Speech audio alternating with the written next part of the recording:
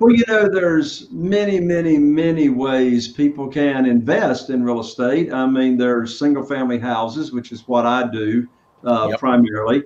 There are, as you said, commercial. I mean, there's, shopping malls and strips, and then there's multifamily, and there's apartments, and then there's land, and then there's self storage, and just on and on and on and on.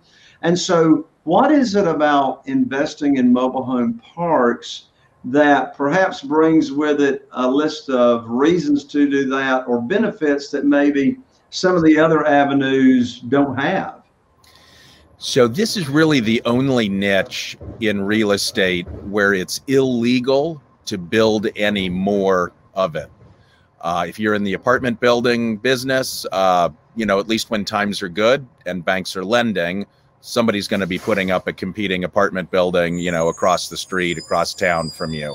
Same thing in self-storage, nursing homes, office, everything else continues to get built out.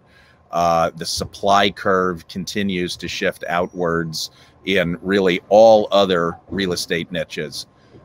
Mobile home parks are unique because pretty much every city and county has said no more. There's a great NIMBY aspect in this business. Politicians on both sides of the aisle talk out of both sides of their mouth. They'll all say, sure, they love affordable housing, but not in my backyard, no more mobile home parks. So it's unique to be in a business where, again, you'll simply never have any more competition. You do have competition, you'll just never have any more.